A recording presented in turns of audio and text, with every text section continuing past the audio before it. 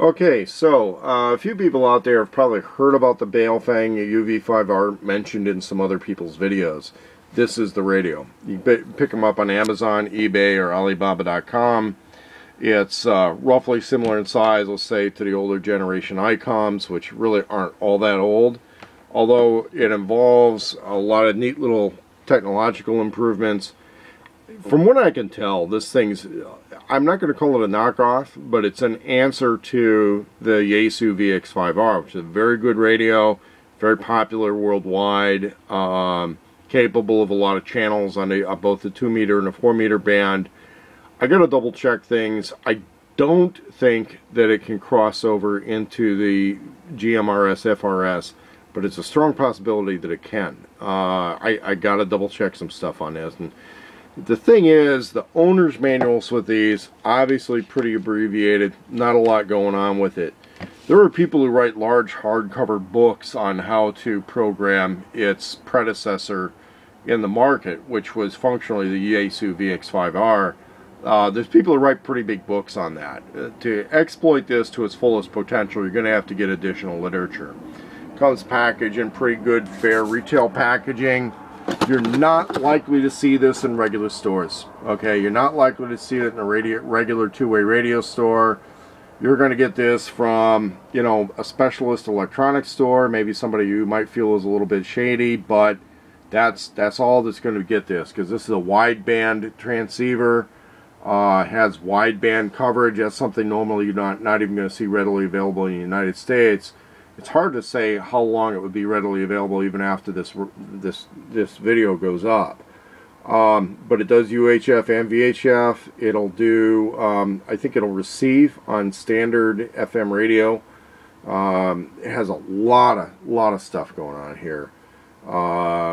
It has a lot of stuff going on, and you can probably program these things, you know, again, work with computer input-output. Takes a relatively standard Motorola jack on the side, and we can get through a company I work with on a couple of little things out of Finland. We can get a speaker voice mic type thing for that, little tactical headset. But if you want to get some good radios for reasonable money, the Baofeng UV5R is definitely a winner for, you know, SHTF type stuff.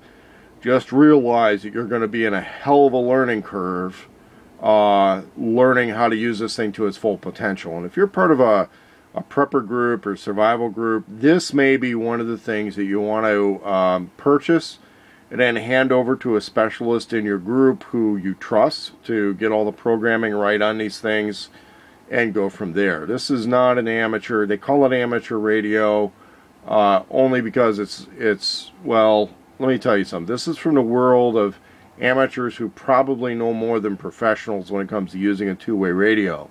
So, you know, highly skilled amateur radio to program one of these to its fullest potential. Once it's all been fully programmed, though, you have, you know, relatively secure communication. It's not quite as secure as, let's say, using a throwaway cell phone. But it's relatively secure, and of course you're not paying 10 cents a minute to use it. So, pretty durable. I don't think it's submersible, but if you have this out in the rain or some bad weather, don't sweat it. Would I suggest getting a backup? Yes. What I also suggest, if you have a group of people that you're making some decisions on what to do with two-way radio situation, try to make your decisions all at once and not have a mismatch radio situation like I have here. This is not where you want to be when you do your two-way radio situation. Mismatching just means that you've overly complicated your programming situation, you've tripled your work. Your work in programming everything goes up exponentially by every type of radio you have. So, you know, think about standardizing. Maybe mark your radios, number them, just in case they're getting switched around after they've been programmed. You know, so a little unique marking. You know, I'm not saying put your name and social security number on the side of it, but some kind of unique marking that lets you know that you didn't get your radio mixed up with somebody else's. Or nobody pulled some slicky trick with swapping your radio with one that's maybe been programmed with a bug or double transmit or something, although that's not as likely as somebody just simply, you know, using some kind of a monitoring hardware. These things are easier for an amateur person to monitor with the right equipment than, let's say, a cell phone. But also on the professional side, it's actually the other way around.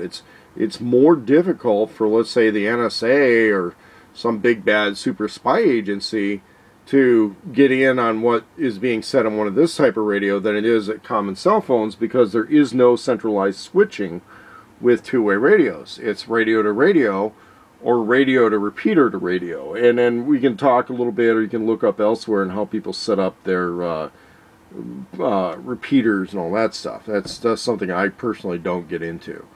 But Baofeng UV5R, good radio. This is what it looks like. Available on Amazon, eBay, and Alibaba, plus any one of several probably Asian websites.